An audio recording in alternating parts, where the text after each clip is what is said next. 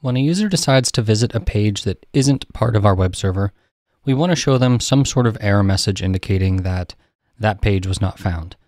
And I had this as an exercise that you could potentially try to do on your own because it's kind of similar to what we've been doing. But in this video, I actually want to walk through how I might go about doing it and teach a little bit about status codes along the way. So I believe we've looked a little bit at status codes when we were looking at this network stuff, but I'm going to go ahead and bring up the dev tools and show you again that if we look at a request, you can see there is a status code as part of the response. 200 OK is what we got here.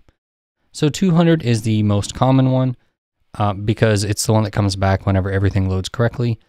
Some other common ones might be 404, which is a status code that means that the page is not found. And then there's also the 500 status code, which is another fairly common one. It's a generic error that basically means that something went wrong on the server, and internal server error is what you'll usually hear it called. But whenever you see the 500 error, it's typically meant to indicate that your request wasn't necessarily wrong, but something on the server happened unexpectedly or broke internally.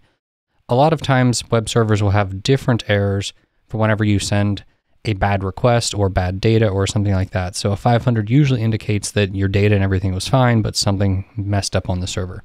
Now, things aren't always perfect, but that's a general way to describe it. There's also a bunch of status codes that are nonsensical. For instance, there's the 418 status code, which is, I'm a teapot. Obviously not very useful. That was just an Easter egg that got snuck in there, I believe. And there's a bunch more. And then in general, people also sometimes do not sort of like custom status codes is the way I'd put it. So if you look at different APIs, like let me see if Stripe does it. If we go to the API, and if we look at, no, I don't want, I wish it didn't override the search. Sometimes when we're looking at APIs, it isn't uncommon. Let me see if I can find this way. Okay, so here we go. It isn't uncommon for them to define certain errors on their own. So in this case, 409 is a conflict. So they seem to have defined that to mean something specific in their case.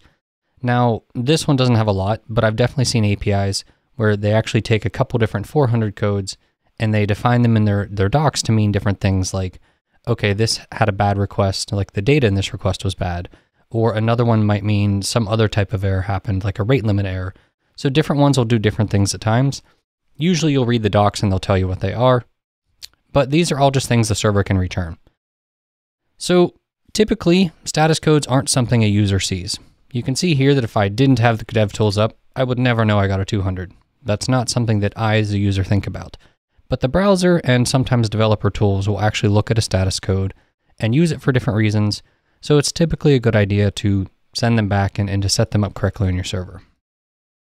So we want to return a status code here in our code, or reset a status code here in our code. So that's the first thing we need to figure out. How do we set a status code? Well, I'm going to go to the HTTP docs for Golang, and we're going to look at the response writer type and see if we can figure out how we might set a status code. And there's only three things here. There's the header, there's a write, and then there's a write header. And we'll see here the variable for this is named status code. So this looks like it's probably the right place. And if we read the docs, we'll find that this is actually how we set status codes.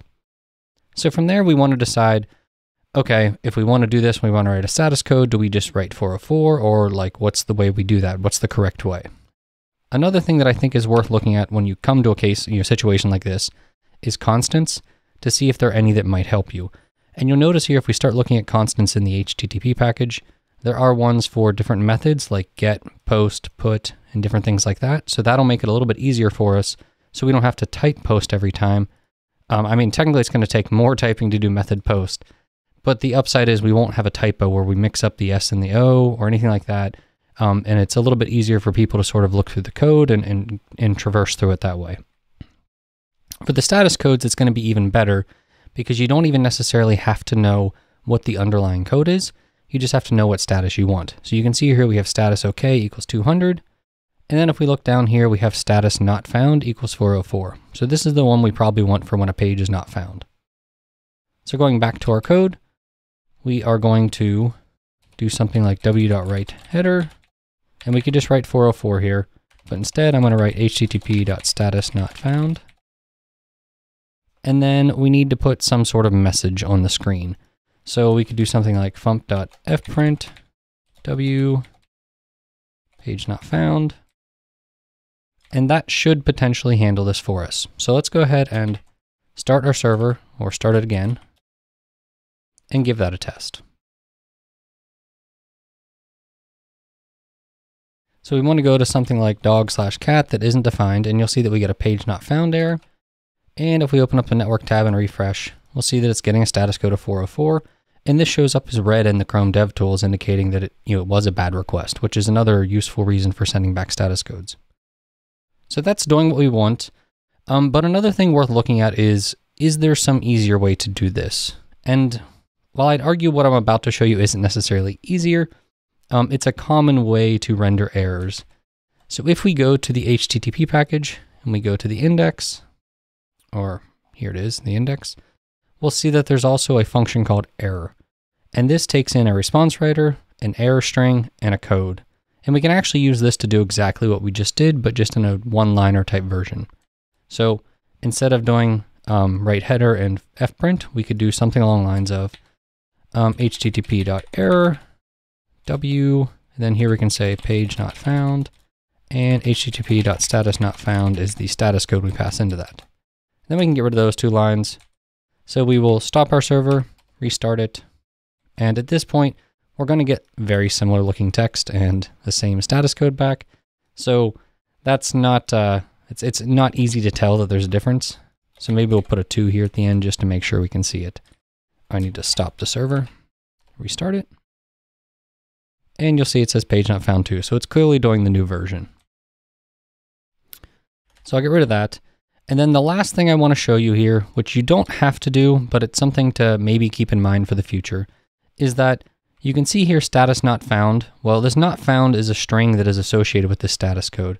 So if you ever want to take a status code like 404 or this constant and get a string for it, there's actually something in the HTTP package called http.statustext, which you pass in a code like 404, or you could pass in http.status.not.found, and it will actually return the status text associated with that code. In this case, it's just going to return not found.